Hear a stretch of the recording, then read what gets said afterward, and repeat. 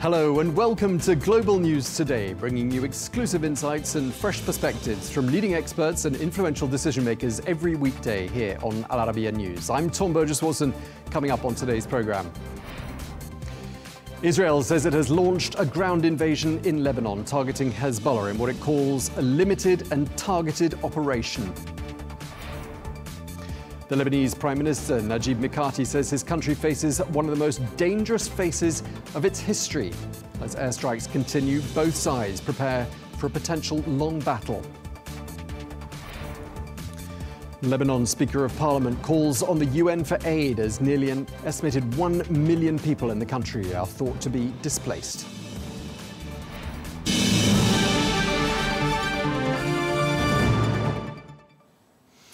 Welcome. Israeli forces have now crossed into southern Lebanon, launching what the Israeli military is describing as a limited, localized and targeted ground operation against Hezbollah. Well, according to the Israeli Defense Forces, this ground incursion aims to neutralize targets which they view as an immediate threat to nearby Israeli communities. The Israel Defense Forces is conducting limited and targeted raids along Israel's northern border against the threat Hezbollah poses to civilians in northern Israel. These localized ground raids will target Hezbollah strongholds that threaten Israeli towns, kibbutzim, and communities along our border. Hezbollah turned Lebanese villages next to Israeli villages into military bases, all ready for an attack on Israel. Hezbollah had prepared to use those villages as staging grounds for an October 7th style invasion into Israeli homes. Hezbollah planned to invade Israel, attack Israeli communities, and massacre innocent men, women, and children. I want to make it clear. Our war is with Hezbollah, not with the people of Lebanon. We do not want to harm Lebanese civilians, and we're taking measures to prevent that. We will not let 7th of October happen again on any one of our borders. We will continue doing whatever necessary so that Israeli families can return to their homes in safety and security. Well, Hezbollah's deputy leader, Naim Qassem, has responded to this announcement by the IDF, saying that the group is fully prepared for an Israeli ground offensive. And hinting at the possibility for a protracted conflict, he warned that the battle may be long. Meanwhile, Israeli airstrikes are ongoing. The IDF has confirmed strikes in Beirut, whilst Lebanese officials have reported that a building in a Palestinian refugee camp near Sidon has been hit. Well, as tensions escalate, all eyes are now on southern Lebanon, and the situation is evolving rapidly.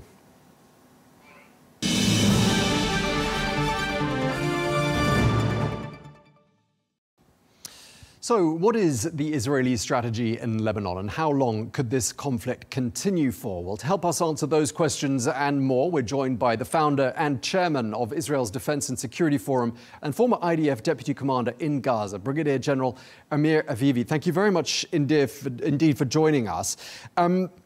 Israel has begun what it's calling a limited ground incursion. Just tell us what this might entail. Well, as we know, from the 7th of October, Hezbollah has attacked us unprovoked, and the danger was that Hezbollah was planning to launch an attack into Israel, just as Hamas did on the 7th of October, with devastating results, with a huge massacre.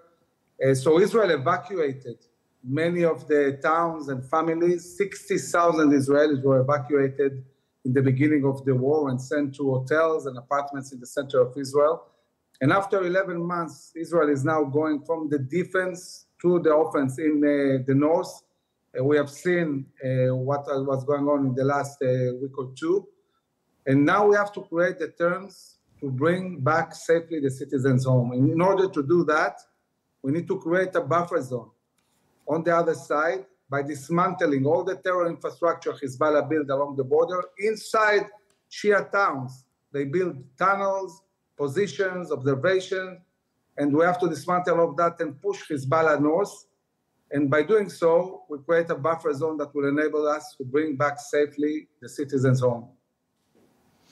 And after the death of Hassan Nasrallah, would you say that Israel's forces are starting this offensive with a degree of confidence they perhaps wouldn't have had until this point?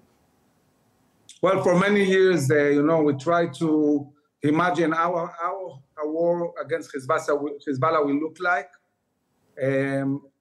I have said all along during the war that the day Israel go the offensive, we'll see a completely different scenario from what we saw in the last 11 months. But even I was surprised at the level of effectiveness and the ability of the IDF in 1 week almost to destroy Hezbollah. We are definitely going in with a lot of confidence, with a lot of experience. Our soldiers have gained huge experience in the last 8 months fighting Hamas and fighting inside tunnels. Our soldiers, as we speak, are inside Hezbollah tunnels. They found, by the way, a map with all the plans of how Hezbollah intended to conquer the Galilee. So we understand how grave and dangerous this was, and this is why it's so important to do this ground incursion. So let's just talk about the death of Hassan Nasrallah a little bit more, because a lot of people saying the group has indeed, Hezbollah has indeed been degraded and significantly weakened, but would be wrong, wouldn't we, to say that the group is entirely deterred and that they're a spent force? No, definitely. I mean, we hit almost all the leadership of Hezbollah. We degraded dramatically their capabilities, but the organization is still functioning to a certain extent. They're still here and they're giving commands, shooting rockets occasionally. It's not over, but Israel is not going to stop. We're going to continue and attack and degrade this organization to the extent that I hope the Lebanese people will really take advantage, and they have a historical opportunity to get rid from this organization that has taken a whole country hostage together with Iran. There can be a bright future for Lebanon, but they really need to seize the moment and get rid of Hezbollah. But there are risks, aren't there, for Israel, given that we assume Hezbollah knows the ground and has perhaps envisaged such a scenario for many years. Is that something that you think the Israeli troops are acutely aware of? So when we do a ground incursion, of course, the soldiers, the commanders take it very seriously. We understand that there are forces there, understand there might be serious fighting. We don't really know what's the motivation on the other side, how they were affected by the fact that Israel toppled all their leadership, what affected them, taking in account that Israel for 11 months has been attacking Rudman forces in South Lebanon systematically, also toppling all their commanders. So it's going to be interesting to see how determined they are, but it's obvious, and to me it's obvious, that Israel will have the upper hand, and anywhere Israel will want to move forward will reach all the goals of war. Some analysts are suggesting that your allies are concerned that perhaps Israel's being lured into a trap here, and a ground invasion is what Hezbollah wanted from Israel. Do you agree with that? I think that being deeply concerned has become a way of living, and I really suggest for our allies be less concerned and more proactive, because Israel is fighting a war for the whole Western society. It's not just about Israel. This is a global war against tyranny, against terror. And in this war, Israel is showing to all the West, it can be done. We can win, and we can win decisively. So this is the moment to join and fight together against the Iranian nuclear programs, dismantling their capabilities and bringing back safety and security and prosperity to the Middle East. Iran has brought the Middle East into chaos. And this is the time to say, that's it. We're going to stop, we're going to dismantle the Shia axis and bring back security and safety and prosperity to the Middle East. Hezbollah is using, we understand, the Fadi-4 missile. It's Iranian-made. It's believed to have more explosive power and range than previous rockets.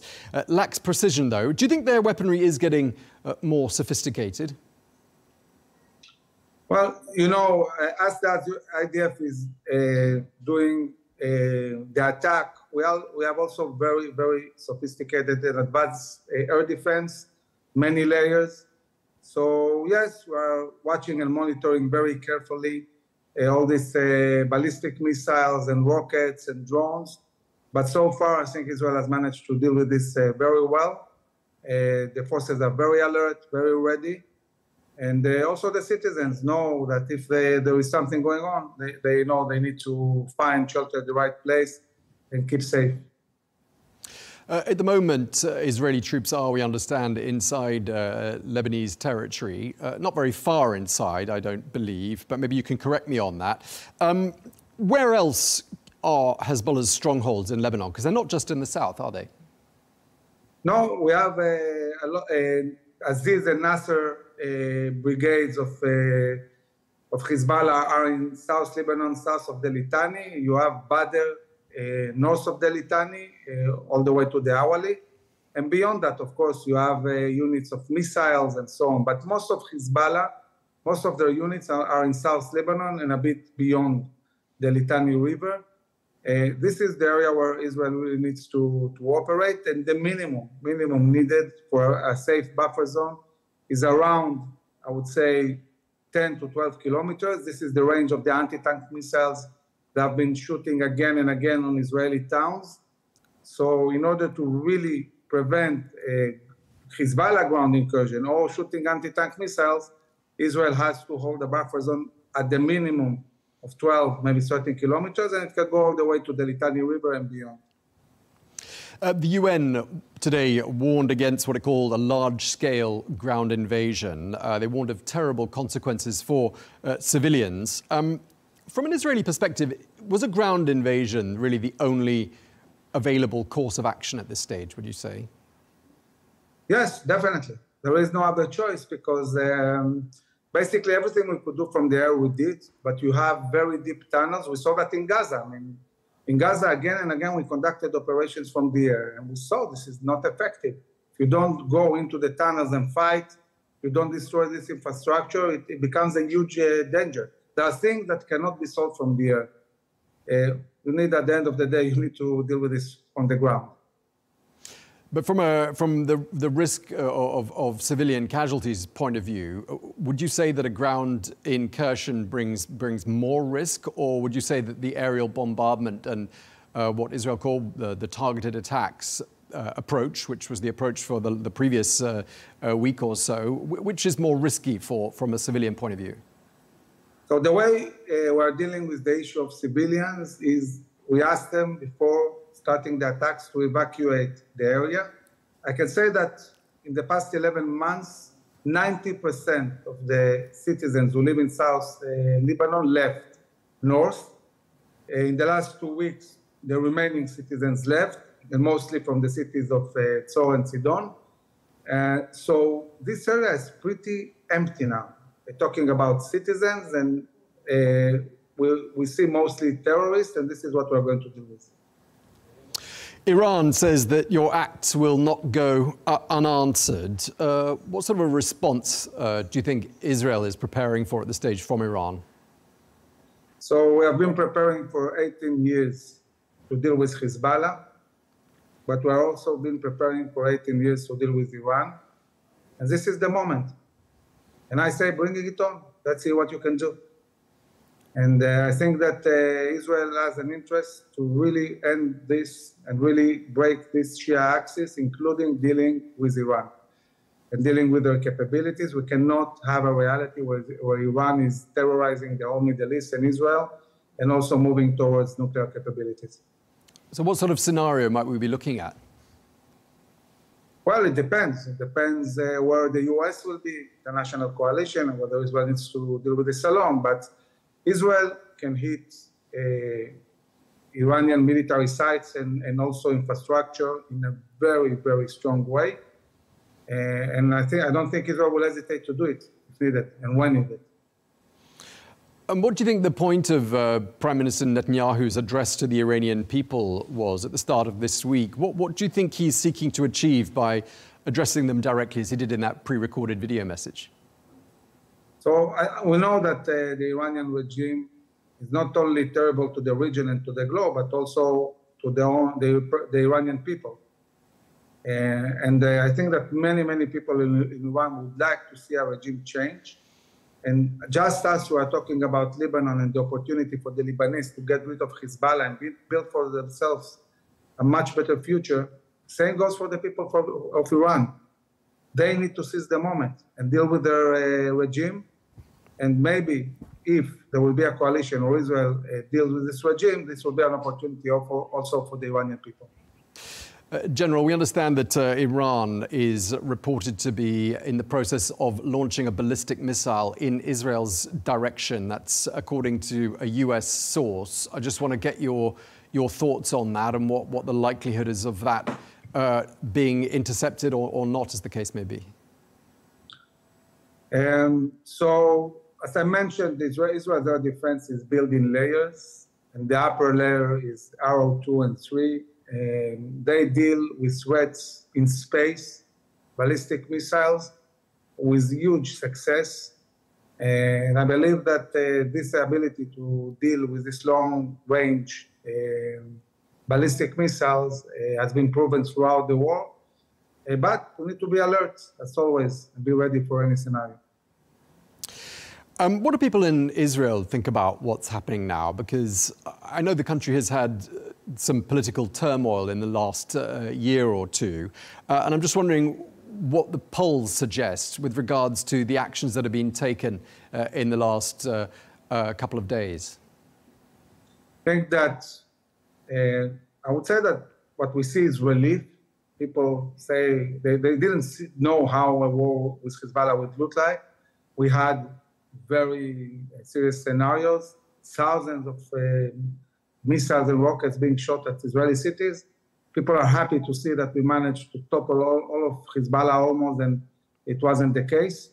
And Israeli people overall are very, very resolute, and they want a decisive victory on all fronts, and they are willing to fight as much as needed to really, really change the future of Israel and the region.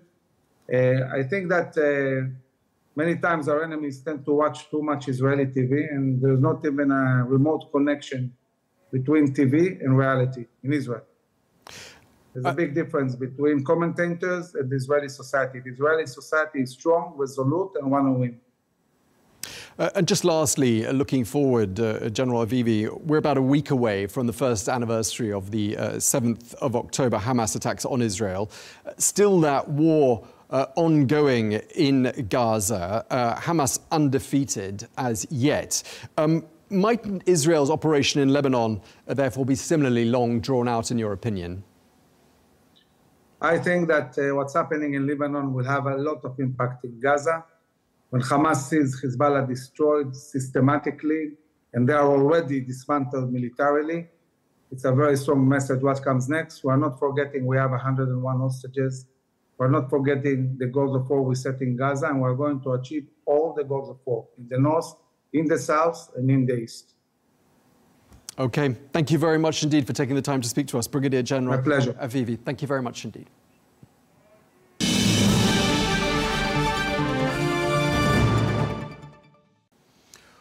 Well, for more on the situation in Lebanon, I'm joined now by the senior editor at Carnegie Middle East Center and the author of The Ghosts of Martyrs Square. That's an eyewitness account of Lebanon's life struggle. Michael Young, thank you very much indeed for taking the time to speak to us. You also write for the Daily Star newspaper there in Lebanon. And since you're in the country right now, let me start by asking you what the latest is you're hearing with regards to the situation on the ground right across the country today.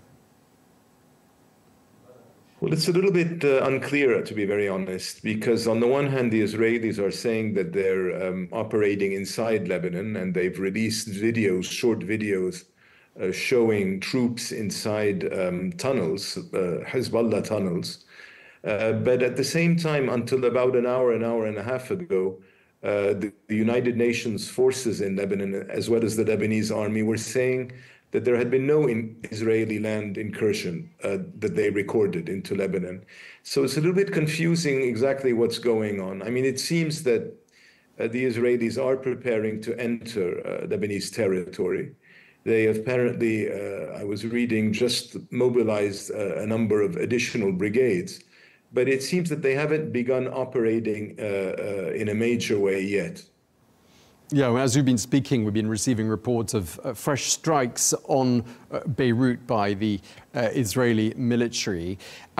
We heard the Prime Minister of Lebanon, Najib Mikati, saying today that the country faces one of its most dangerous moments in its history. Now, as someone like you who spent most of their life in Lebanon, I just wanted to ask you, is that how it feels to you at this stage?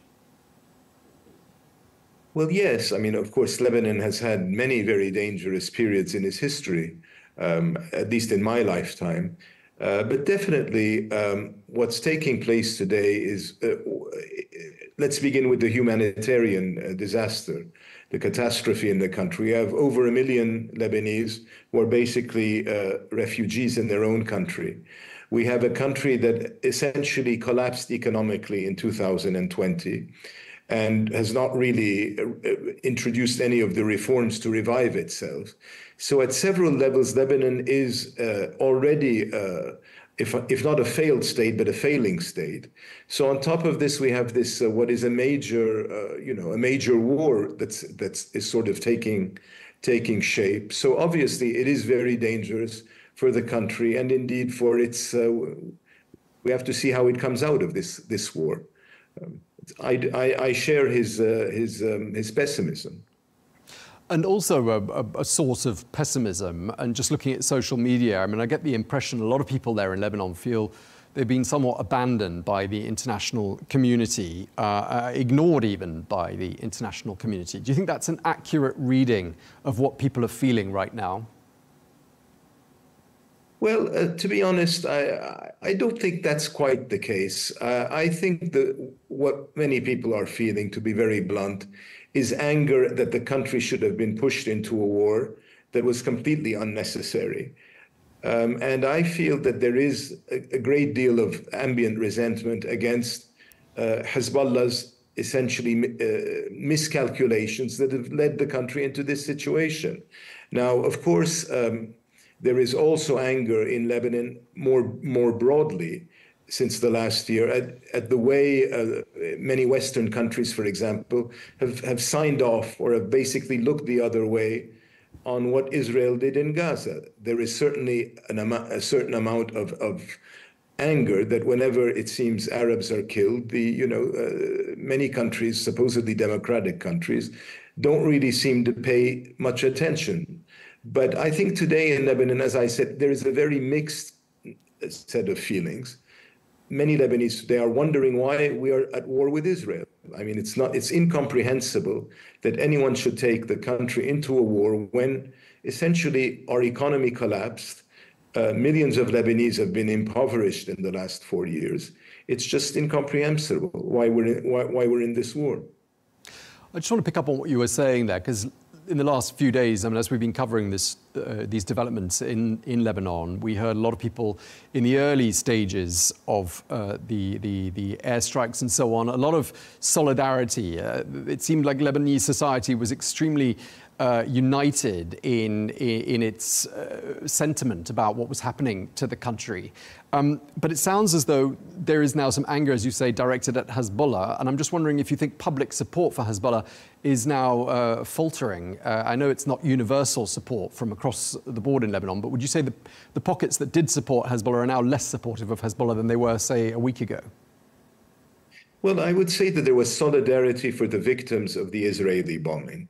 Of course, this is where there was solidarity with people who essentially were being bombed and, or injured by the pager explosions. Certainly there was solidarity with these people. I don't think there has been much solidarity in the country with Hezbollah's decision to go to war. Even close allies of Hezbollah, and I'm referring here, for example, to the former president, Michel Aoun, warned Hezbollah not to involve itself in this war, telling them, you will not win this war, and what you're going to do is take Lebanon into the abyss. Unfortunately, we've reached the stage where, we may escape falling into the abyss, but we're very close to it. And I think everyone today is wondering again why we picked a fight with Israel at a time when the country was essentially collapsing. Our institutions have collapsed in the last 4 years since the economic collapse. The country is barely functioning in many regards. The administration is barely functioning. This is not a country that can afford a major war against Israel, particularly when we have the example of Gaza for the last year, as a background to this. Sure, and just talking about Lebanese institutions that are not functioning, there is, of course, no president. There hasn't been a president in Lebanon for 2 years. Can steps now be taken to appoint an interim president, given the state of emergency that the country is under? Or do you think such a move wouldn't really make any particular difference? I think it would make a difference, but the problem is yesterday the Prime Minister and Speaker of Parliament said there would be no election of a president until a ceasefire. So, unfortunately, even officials in the state are actually not doing anything to fill the vacuum in the state, because it has become a political decision. The political class in Lebanon is divided over who should be president. There is no consensus, and therefore both the Prime Minister and Speaker don't want to push the issue because it would put additional pressure on Hezbollah at a time when the party is, of course, engaged in a battle with Israel. But I think we should have a president, and you're absolutely right. This is a vacuum that we cannot afford. And just lastly, I want to ask you a question about the Lebanese army, because I'm curious to know how they fit in a scenario that Israel carries out a fully fledged ground invasion. What would be the role of the Lebanese army? Well, ideally, the Lebanese army should be protecting Lebanon's borders, but we have to understand that the army itself has basically suffered from the economic collapse of the country. They are not well equipped to resist the Israeli army. So, but definitely, I believe that one of the ways out of our crisis today in Lebanon is the need to reinforce the army, to deploy it to South Lebanon, and in a way to come back to if you will, a formula to reinforce the state.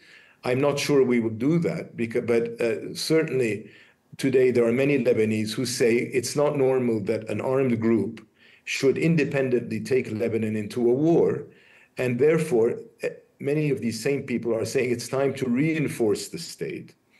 And you reinforce the state today, among other things, by giving greater responsibility to the one institution in the state, namely the Lebanese army, by giving it more of a role in national defense and in the maintenance of security. Okay, well, thank you. I'm afraid we're out of time. Really appreciate you taking the time to speak to us, journalist and author Michael Young. Thank you very much indeed. Thank you very much.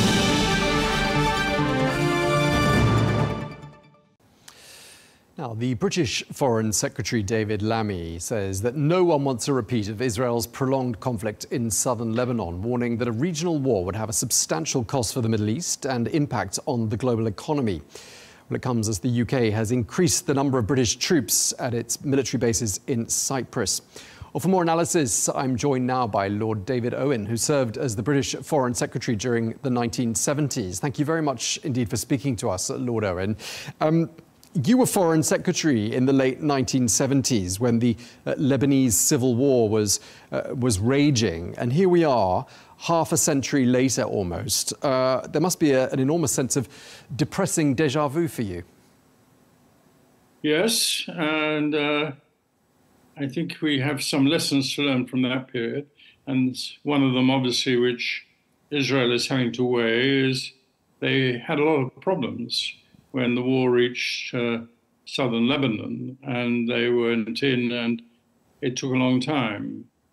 But I am very, hard to say a word for it. It's more than anger, but it's dispassionate.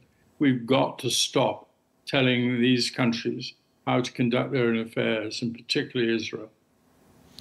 So your anger is directed at which country? The West for dictating terms? It's President Biden endlessly making calls for a ceasefire, European governments, including our own, doing the same. I mean, we have not got an influence on this situation. Nobody's listening to these endless calls for ceasefires. It devalues the currency if you start on that. If you call for a ceasefire, it's got to be in a period in which it's possible and you can do something to help it. But vacuous calls for ceasefires pretenses of telling Israel what they should do as being in the interests of a particular country, Britain or America. Israel is pursuing the interests of their own country and doing so with brilliant effect. So you think Israel is right to have started today a ground invasion? It's quite wrong word to use right. It's not my judgment about what they should do. Are they taking a course in their interests? The answer is yes. They have had for year after year after year parts of Israel that cannot be inhabited because of constant shelling or missiles landing on their territory from Lebanon. And they are not going to do what they've done successfully, which was to kill the leader of Hezbollah. And they're not going to do all that and then leave the ground, which has been the main root of their problem with the Lebanon. Basically, Israel hasn't a problem with the Lebanon. They have a problem with people using the Lebanon ground to attack them with missiles, and they've been doing so for year after year. So telling Israel how to conduct themselves is a waste of time. They know exactly how they're going to conduct themselves, and they're not going to listen to us. And the idea of a ceasefire now is absurd. They're just not going to do it. There is this risk, isn't there, that with conflict on so many different fronts, that spectre of a regional, fully fledged conflict is becoming increasingly possible, probable. Do you agree with that? I assume by that you mean that Iran joins. Yes, Iran and other countries. Player. And I think if Iran was to join the fight, that would be very dangerous and also depressing, because I think there is, for the first time for quite some time, with the new leader in Iran, a chance for conducting ourselves in ways in which Iran can become not partners, but participants in all serious discussions about the region, and treated as they are, of course, as an important country, major country, and as a people with great culture and who can make a very considerable contribution to a peaceful Middle East, and I think are ready to do so.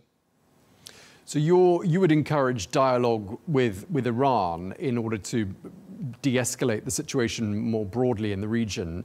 Who would you like to see spearheading that, championing that dialogue? Sorry, who in that dialogue? Which countries would you like to see taking that initiative and bringing about that dialogue with Iran? Well, I think the first important thing, if I may, is to go back one step, the crucial step. Why did Hamas invade Israel? It was because they sensed that the Abraham Accords were making considerable progress. And the Abraham Accords, for your listeners, has been a 3-year dialogue between Israel and other Arab countries.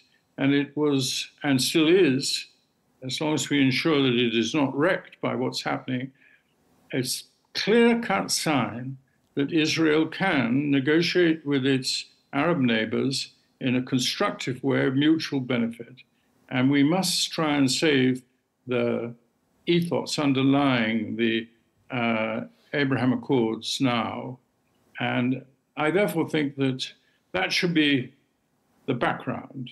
We know now that there are serious Arab countries that are ready and are already participating in serious negotiations with Israel through the Abraham Accords. And whatever happens, that's the most important thing to keep on the agenda as a positive example of what can, and I think would, if we can keep it there, settle the future of the Middle East. Can you see a scenario, though, in which the UK, the United States and other regional powers that are opposed to Iran are somehow obliged to join in a broader regional conflict? Do you think that's a possible scenario? No, I don't think so. I mean, look at the politics America's heading into a presidential election. One of the candidates, Trump, says he'll settle the whole thing straight away. No appetite with him for that sort of confrontation. A woman candidate from the Democrats, the idea of America being involved in a war would not help her candidature at all, make it much more certain that Trump would win. So I don't think that President Biden, who's a sensible man, has been around a long time, would dream of getting America involved in the fighting. So what is your prediction if indeed, let's imagine a scenario in which Donald Trump is once again President of the United States. He's got this reputation as being a deal maker. Imagine he does walk into the White House in January. What do you think he's going to bring to the table here? Do you think he'll be able to draw a line under the conflict between Lebanon and Israel? I think he would want to talk between Lebanon and Israel, and I think he has already shown through the activities of his son-in-law, who is behind the Abraham Accords, that he would settle a framework for negotiations.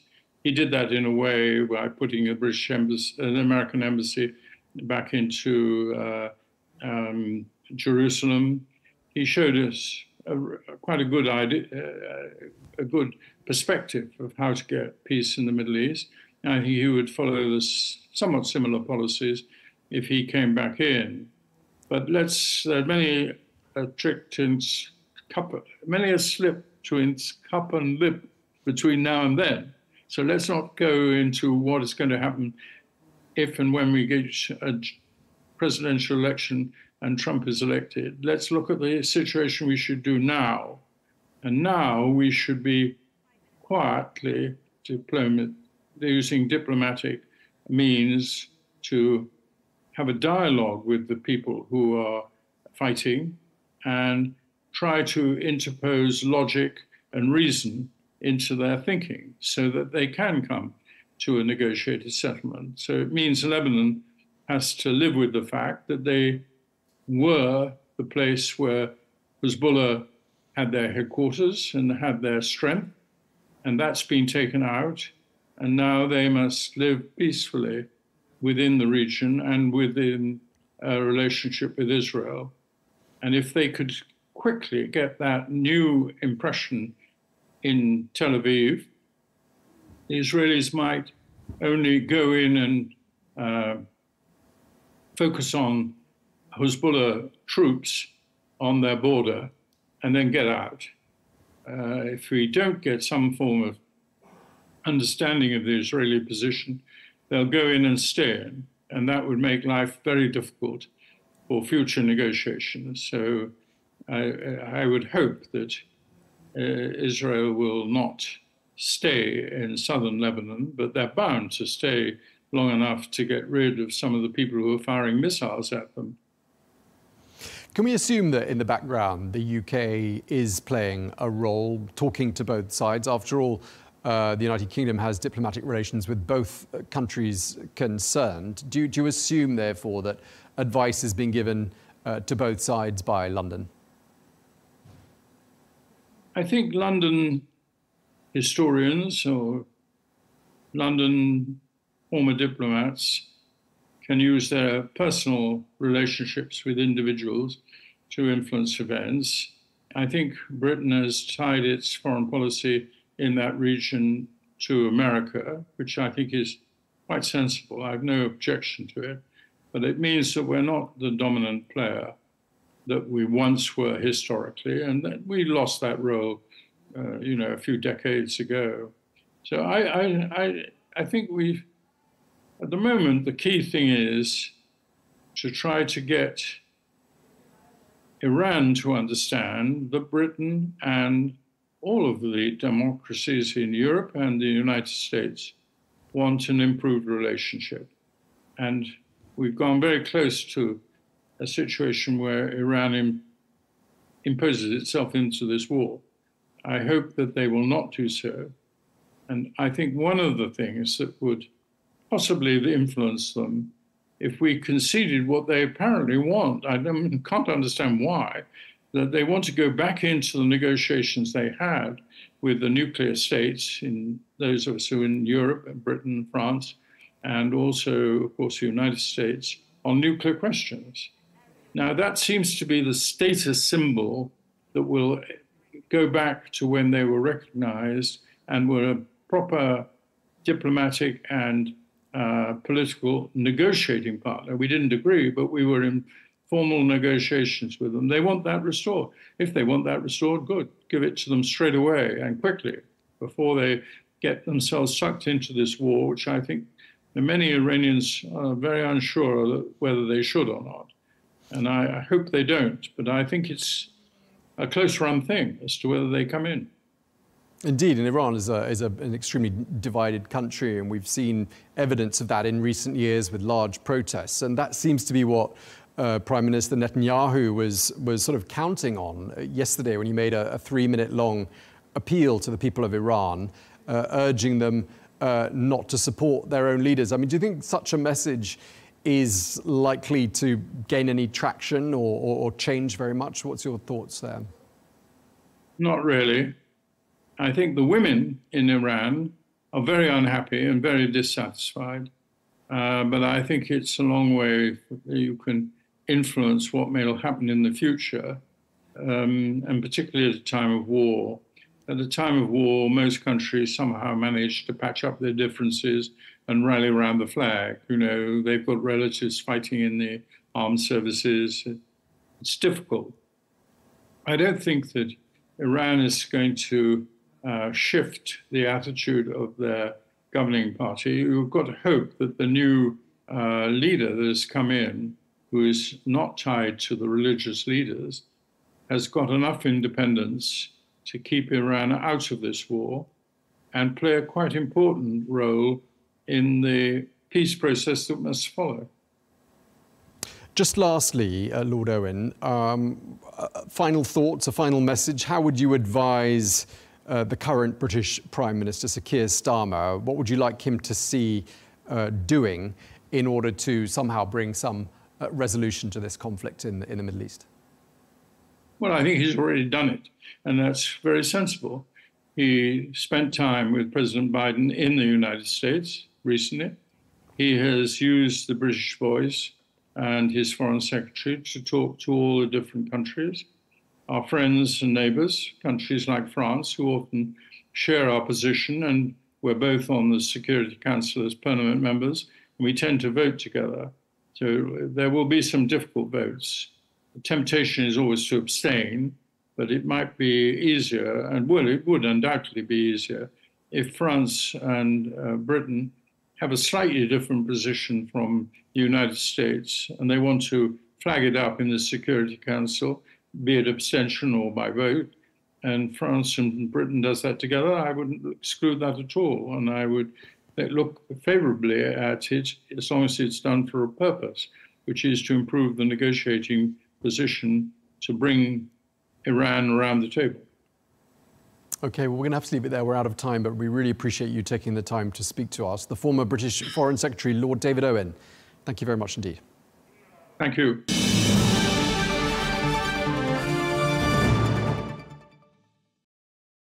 Well, for more analysis, I'm joined now by the former Deputy Assistant to the President for National Security Affairs and the Chief of Staff for the National Security Council in the Obama and Clinton administrations. Mara Rudman, thank you very much indeed for taking the time to speak to us. Some news just coming into us here at Al Arabiya News. The US Embassy in Israel is telling its staff to shelter. The US is warning that an Iranian attack on Israel with a ballistic missile is expected. What do you make of that warning? So I believe the United States is doing everything possible to prepare a strong defensive posture against any and all contingencies. And for them to escalate in this public way, to me, means it's likely that they believe such contingency may occur and want to be sure that they and Israel and all civilians in Israel are maximally prepared and are probably working with a number of parties through the region, as you saw back last April. to mitigate the effect of any such action by Iran. Okay, so in such a scenario that Israel is hit by some sort of an Iranian attack, I mean, first of all, it's likely to be intercepted, isn't it? But in any case, would that then trigger a further response, do you think, from Israel and the United States? I believe that the entire region has, for some time now, been a tinderbox, and particularly exacerbated over the last few weeks. But within Iran, as far as we know, there's also a fair amount of tension or perhaps lack of agreement on actions to take or not to take. And I think there are a lot of actors involved in a lot of conversations right now behind the scenes to try to ensure that this does not further escalate in the region. And I would note as well that action was put into place in mid-April very effectively, both in essentially neutralizing the effect of the Iranian strike and then ensuring that it did not escalate from that point until obviously where we are now with Lebanon. Some analysts have suggested that Iran's still relatively new president, Masoud Pezeshkian, was hoping to improve relations with the West. But at this point in time, we're talking about armed responses, saber rattling. I mean, that sounds like a very distant prospect, doesn't it? Well, as I was referring earlier to the tensions in Iran, I think the fact that the president is, within Iranian terms, a moderate, and the supreme leader would have at some level acquiesced to him being put in place, being elected as president, underscores that there are tensions within Iran about best approaches and what the options are and when and how Iran is best situated in terms of their overall goals. And direct or major military action at this point for Iran, despite where the Iranian Revolutionary Guards may be or may wish to show reactions, may not be in Iran's best interest. And so I would expect a lot of deliberations going on within that country at this point, as well as with and among various actors in the region and internationally. Just looking at the situation in Lebanon, the US Defense Secretary Lloyd Austin said last night that Washington does support Israel and its goal of, and I quote, dismantling attack infrastructure along the border. Does that equate, do you think, to Washington's support for an Israeli ground offensive? I think it depends on how you define the Israeli ground offensive. Listen, it's very clear the threat that Hezbollah has posed not only to Israel, but to the region as a proxy of Iran, and in carrying out a variety of terrorist attacks, and frankly, not just to the region. Hezbollah has been responsible for the deaths of Americans. And so the interests of the United States and Israel are aligned in the sense of reducing, mitigating, ultimately dismantling the threat that Hezbollah poses. And the actions on the border with Israel can be seen as in continuance of UN Resolution 1701 back in 2006, which was meant to move Hezbollah back behind the Litani River, away from Israel's border. And so, again, the actions that involve being on the ground in Lebanon, near the border, would be consistent with those goals. I think the challenge and the concern is how quickly it can grow into a bigger mission, a more extended ground operation. And that has not played well for Israel in the past. And yet we have heard time and time again the Biden administration calling for ceasefires, but those ceasefire calls have been rejected on a number of occasions. I mean, do you get the impression that there's a degree of frustration in the United States and that power and influence on foreign affairs is somewhat diminished? I don't have that view. I think that diplomacy is always hard, always difficult, and that what the administration of President Biden has been going through in the past year is a very skilled and persistent diplomatic efforts balanced with the need to counter the threat that Iran poses, not just to the region, but ultimately to the United States and to the rest of the world. And so that involves trying to work with a variety of different leaders in the region who have stakes in this, and with some stakeholders who I would not characterize as leaders in any sense, and figuring out how you can get to move them to what is in the United States' interest, what is in the international interest, and when they may not see it as in their own direct personal interest or in the interest of their country or the entity that they run. That's part of the job of being a leader in the world today. But just to continue with the sort of speculation really about Washington's frustration with Israel, because we sometimes hear these messages out of Washington to the effect that they are as surprised as the rest of the world by developments. I mean, notably the pager and walkie-talkie attacks. They said they had no prior knowledge of that. They said the same thing about Hassan Nasrallah's targeted killing. I mean, do you think that it's really the case that they're finding things out at the same time as us, or is there some sort of element of theatre to all of this? I think it is possible for neither of the things you propose to be on the mark. I do not see our government leaders as being involved in theater. I see them as being involved in grappling with very real facts on the ground, and those facts may be shifting rapidly as they have in the last couple of weeks. And independent countries are responsible and carry out their own tactics and their own strategies. And the United States is not in a position, I think, despite how many in the world may view us, to impose our will on any other country. And it is a matter of figuring out what points of leverage you have and how to maximize them. And that is what I believe that President Biden and his administration have been doing. Some additional US troops are being deployed to the Middle East. What does that indicate, you think, about where things could be heading to?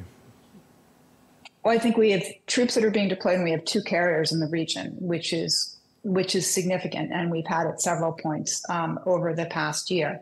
It involves ensuring that the United States defensive posture is clear to actors in the region and to others in the world, and in the hopes of again, de-escalating the situation that we're in now. I think folks the interest in having a strong defensive posture is to deter actions from others and show that you can deter by being available to react if and as necessary. But the goal here, I would say, of the increased U.S. presence is further deterrence.